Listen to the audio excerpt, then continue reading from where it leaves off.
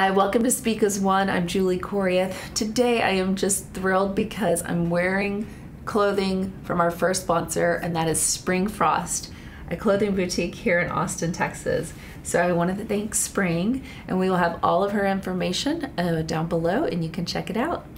And today we have Juliana Maité, a directress, and Marietere Vélez is an actress and screenwriter. And they are here in Austin, Texas for South by Southwest with their world premiere of their film, Without Prescription. So, hello, ladies. Hi, Julie. How are you? Wonderful. Thank you for joining us. Thank you for having us. Yes. It's a pleasure. So I really want to go right into the movie because, you know, it's your world premiere. I haven't had a chance to see it yet, but I've read up on it, and I just would love to know more. So would you like to speak on that? Well, Without Prescription is a movie about this girl, Olivia, and it's in Puerto Rico. In Christmas Eve, she has a relapse with her obsessive-compulsive disorder.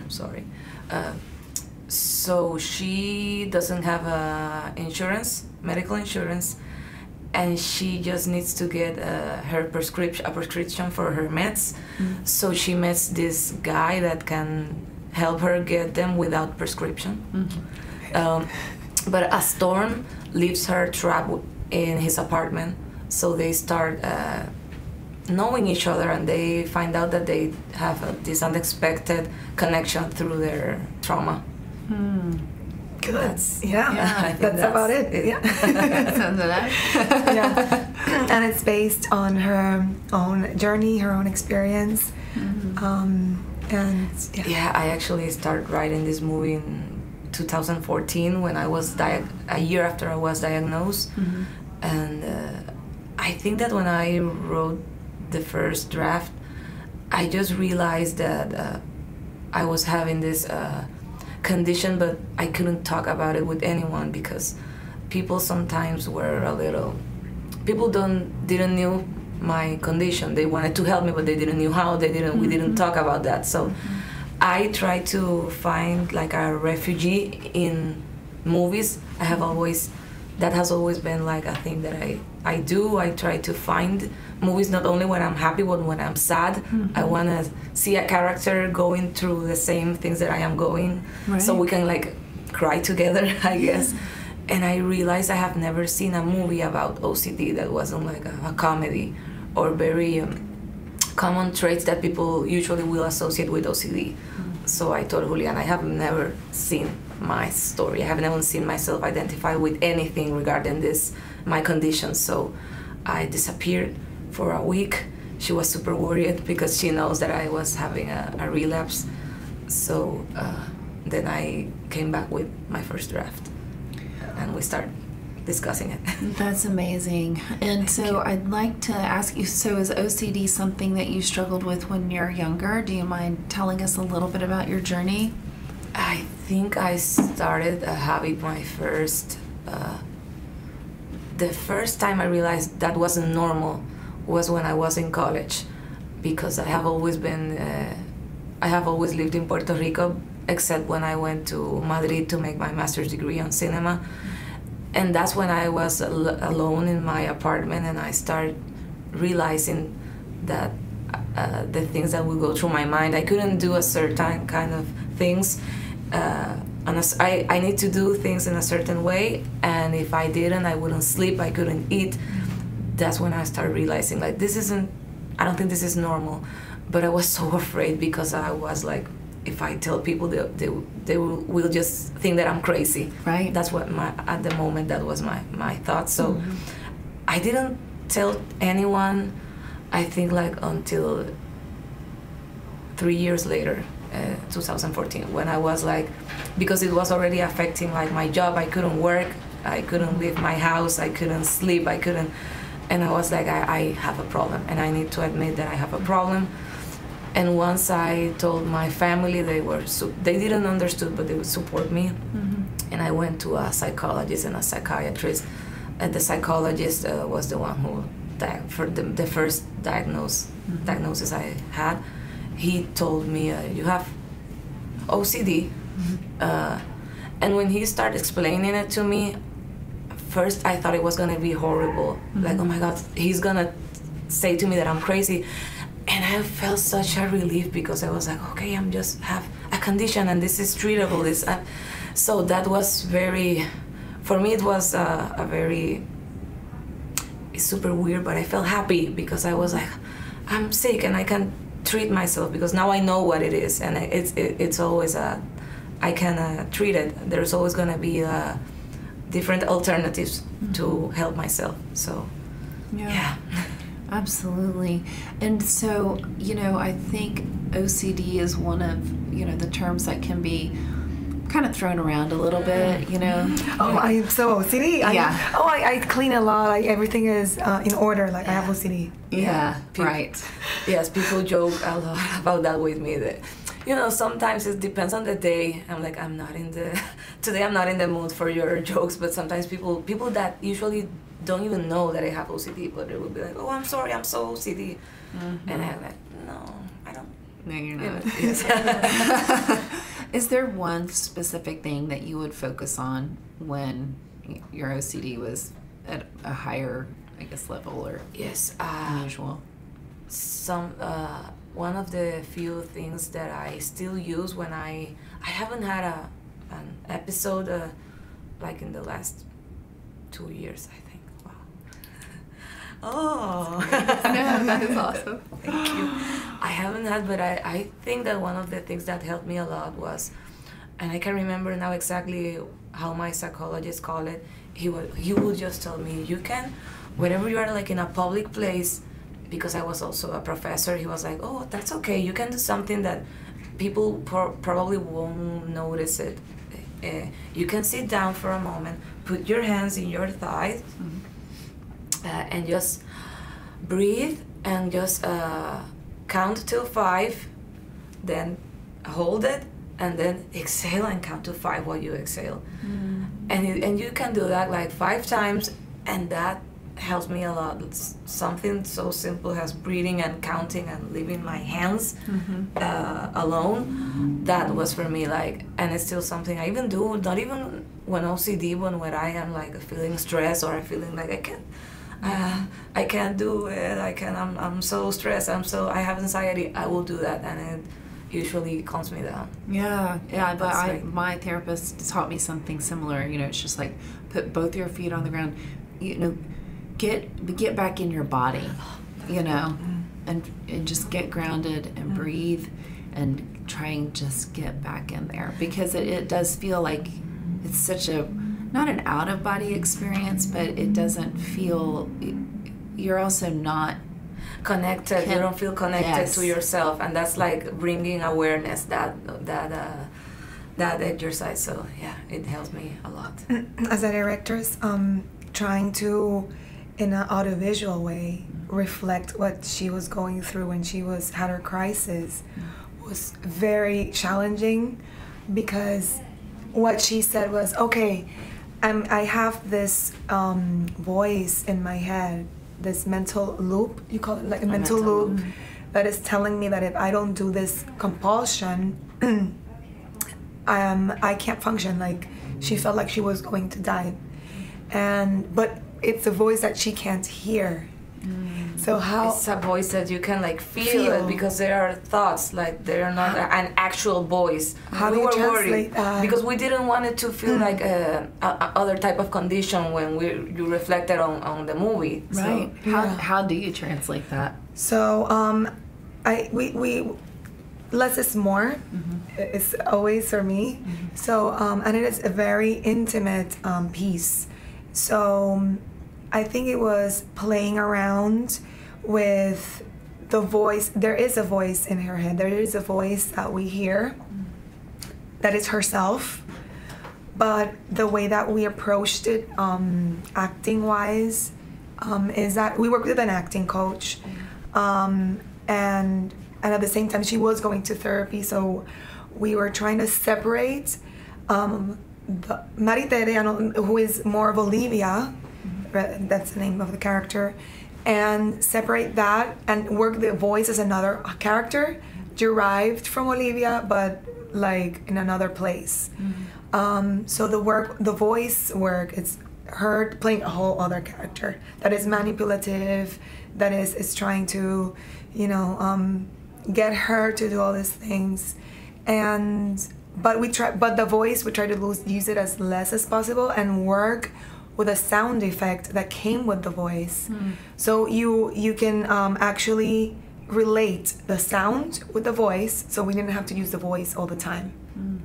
So at the beginning of the film, she starts to hear this sound effect that we don't know yet what it is.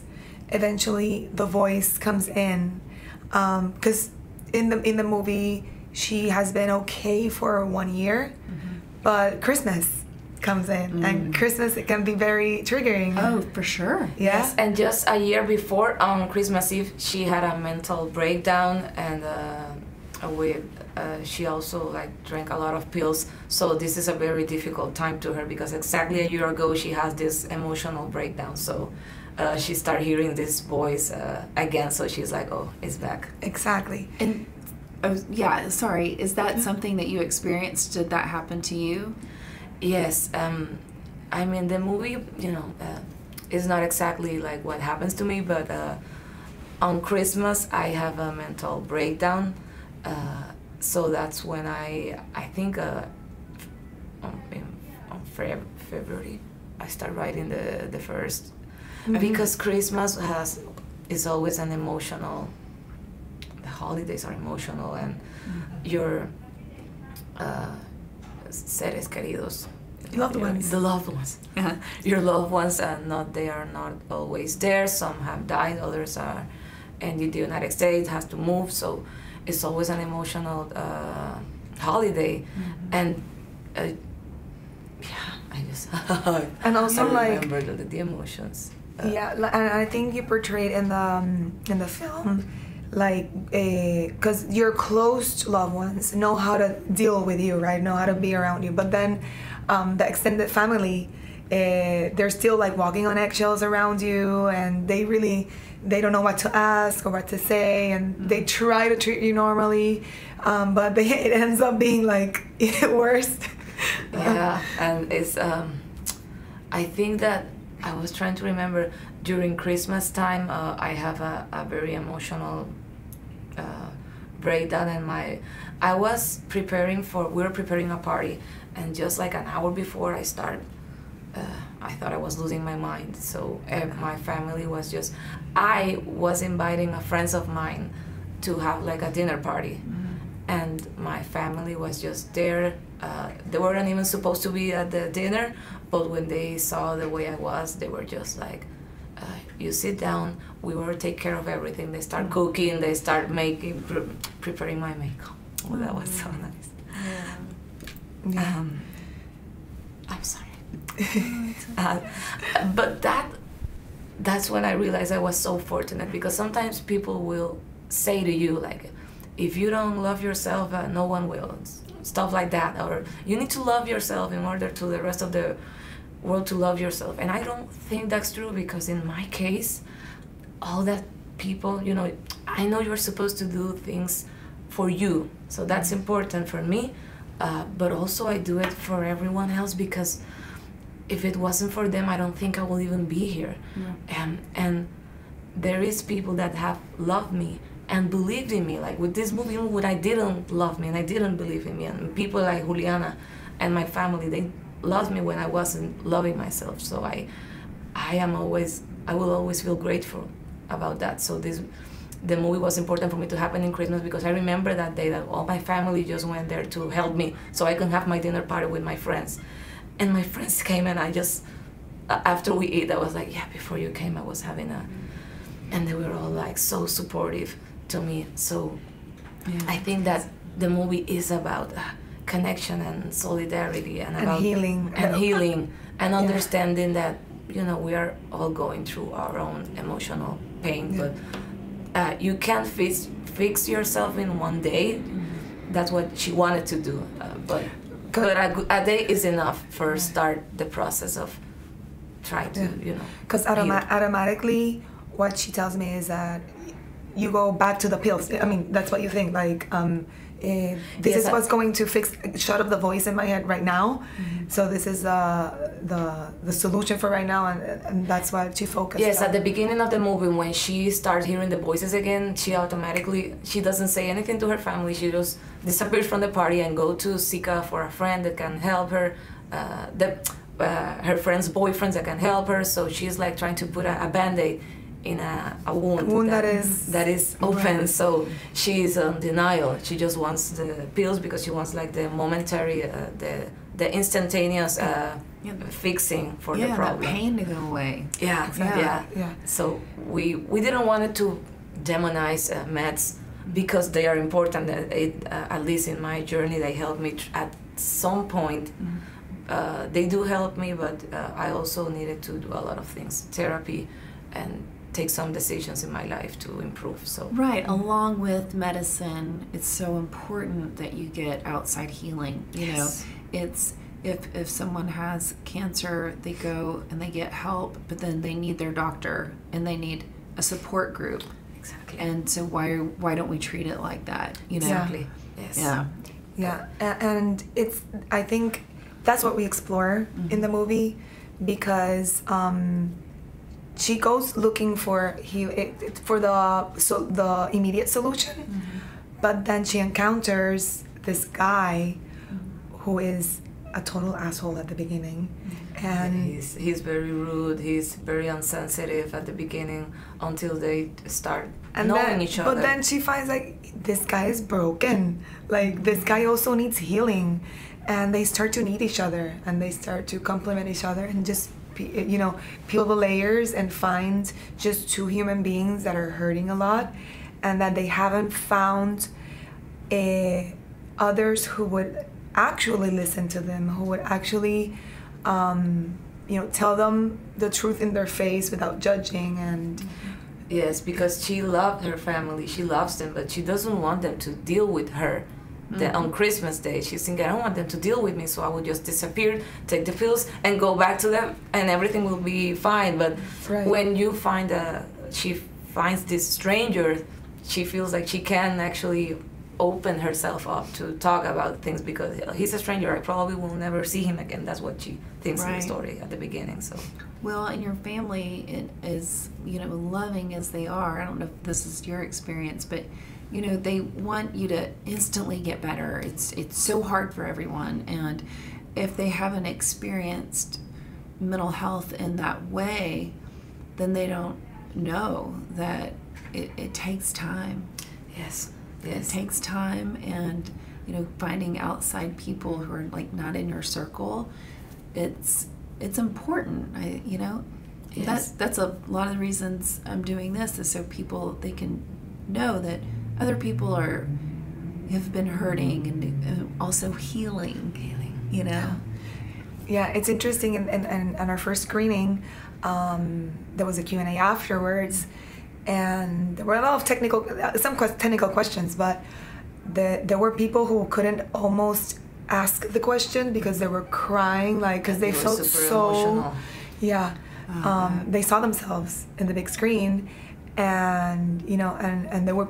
Someone raised their hand, and she was like, I have OCD, and I saw it in her that it felt so good to actually openly say it, and we were it's not only starting the conversation, but it's also making the conversation comfortable and normal. Yeah.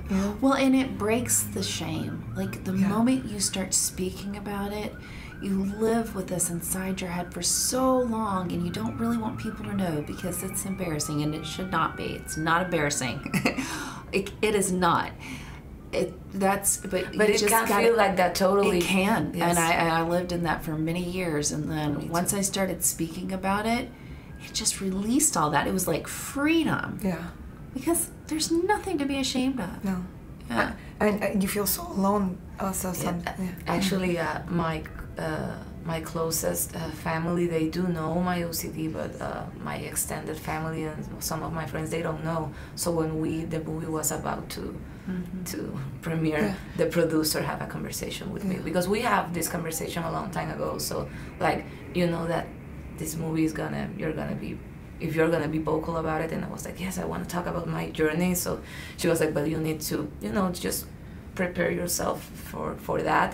So I was a little scared this week. I was like, oh my god, what's gonna happen? Why did I do this? It's been amazing. It has been amazing, but not everyone. You have no idea how people will react of what they're gonna say, because sometimes no one has been. I wouldn't say people has been insensitive to me, but they do have been like, oh, I have that too. I clean a lot, and that kind of, that I'm like, I don't blame people. I mean, that's what they really genuinely thinks is OCD, but also sometimes like I'm not in the mood for start explaining everyone what it is.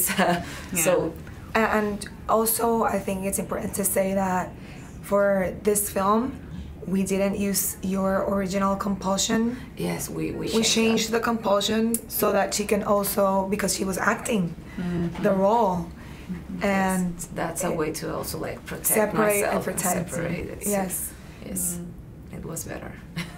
It was the best choice. And what's the compulsion on film? On the movie, she needs to wash her mouth constantly, and the character, it's very subtle. It's there that in the past, she washed. She was obsessed with her gums and her teeth, and having everything so clean that she basically destroyed her mouth, her teeth, and these are new teeth. Like there are comments like, "Oh, you look great with your new teeth." In the movie, you start realizing with a little piece of information like, "Oh, she." This used to be really bad. It's starting over again, and it could get as bad as that. So that's why she's desperately looking for help before it gets to that point again. Sure. Yeah, absolutely. And she in the movie, she doesn't have health care, right? She doesn't have health care. That happens to me when I was diagnosed. I didn't have insurance, so I was in the process of getting insurance, but it was very difficult. Like this is the worst time in my life to get to be without insurance, because I just turned 26, and that's like in Puerto Rico after 26 you're. You can't be your parents. I can be on my mom's insurance, so I will have to. I mean, I could, but it's going to be so expensive. So I needed to get a new one, and that's when one of the major inspirations for the movie, that because it's not that accessible to people. Right, it's not. And with even with the insurance that I have, was very difficult. It was very, very difficult. I think that even for a few months, the first when I was really like severe with the condition, I didn't have insurance, and I started having insurance, but it didn't cover my psychologist. So I need to pay that, work extra hours so I can pay for the psychologist so I can heal. So that was very difficult. We didn't want to make the movie about like criticizing the healthcare system, but just a little bit. Yeah, well, it is very challenging for people to find therapists and doctors without insurance.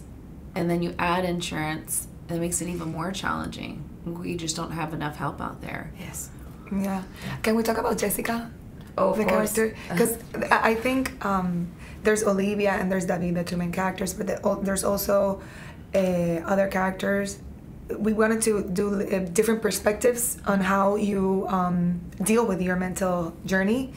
And there is this other character who is like the opposite spectrum, in the opposite spectrum of Olivia, because Olivia doesn't want to be a burden for her family. She doesn't want to talk about this with anyone. She wants to deal with it herself. She doesn't want to ask for help, and that's what's really... And that's her problem. Yes. And mainly she needed to get something out of her system. It happens at the end. I don't want spoilers. But part of her healing journey is accepting something that she was kind of covering up from her past, a trauma from childhood.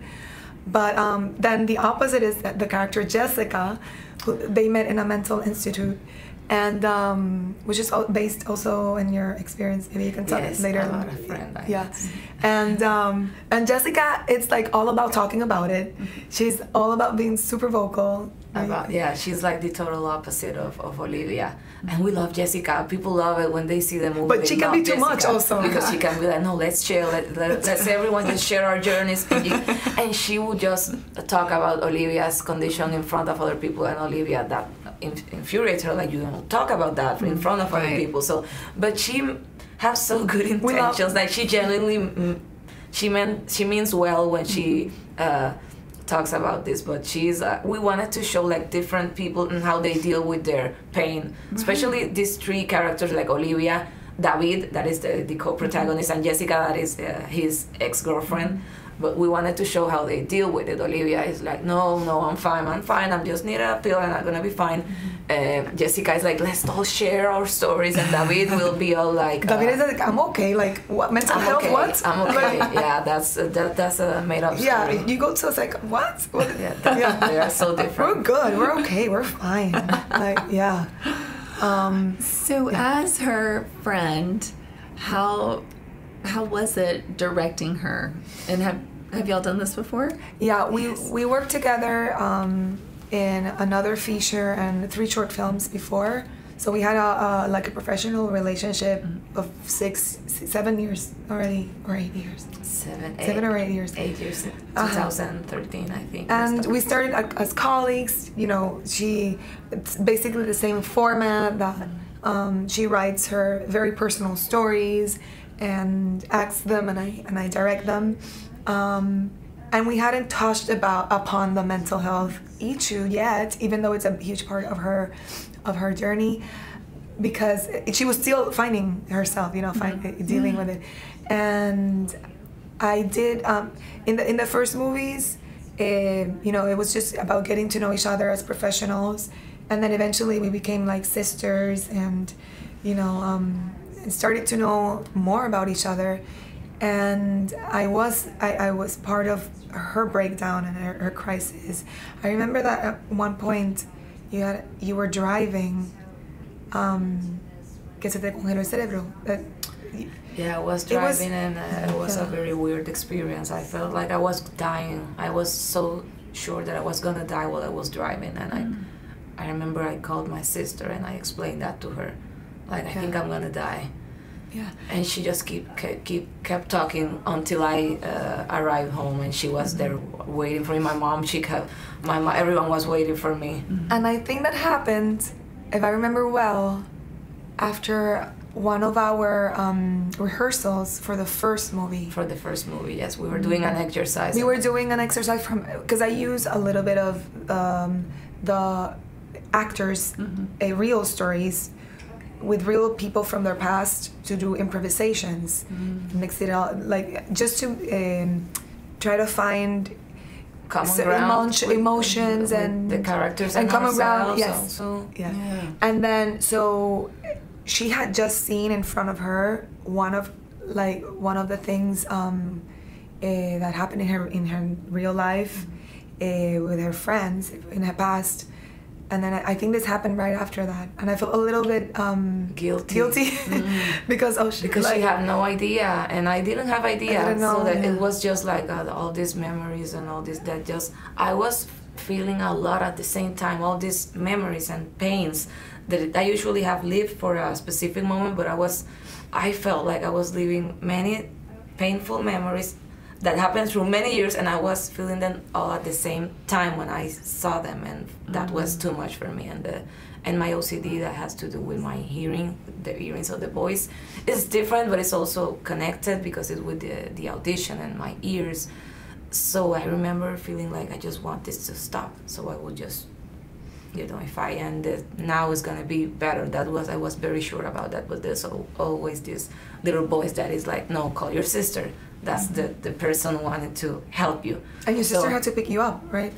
No, I arrived at my home, and she was waiting for me, and everyone was waiting. At the next day, they all take me to I went to the psychologist, and they were all there with me. So, but yeah, I remember that's when we first started talking about this, and months later I wrote that. She never said anything to me about, you need to write this down. She was always very protective with me about, you know, you do what you, but it was my idea. I came with a screenplay, and I was like, yeah, I think we should talk about this. So, and we became even closer friends after that.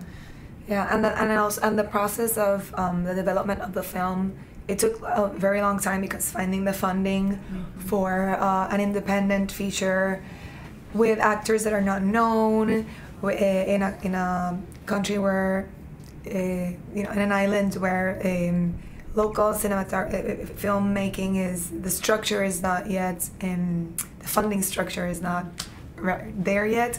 So we went to a lot of labs and festivals to polish the screenplay. And I think it was very also part of your healing process to in those forums talk about it as well. And when we were pitching the idea to other filmmakers and we had feedback, that was the whole idea, right? To polish with their feedback. It was interesting, the reactions. And it was also like a little rehearsal of what we're experiencing right now, because like at the beginning of the pitch, like our pitch started like, okay, so I've just been diagnosed with OCD, and I wrote this story, and I'm gonna act it. Because I have never seen any movie that... And you saw everyone in the room like, oh, okay. I will get nervous. Is she going to... Yes, I remember on the lab with Ibermedia, we won the fund for the lab, and I remember telling people like I have OCD, and they were all so nice, but they were like, right after that at the lunch, like, are you okay? What do you we were watching movies, and they would be like, oh my god, is this gonna be triggering? We were watching like movies that were about dramas and I was like, I'm fine, don't worry. Yeah. You're not. I'm fine. I can see movies. If I am not feeling well, I will tell someone and I will leave the room. But I remember it was. People meant well. It was kind of funny. And then during the filming of the movie, it was 12 days only, which is like an insanely small amount of days to shoot a feature. How long were your days? 12 hours. 12 hours. And we didn't go overtime. So, so in those 12 hours, she's never seen.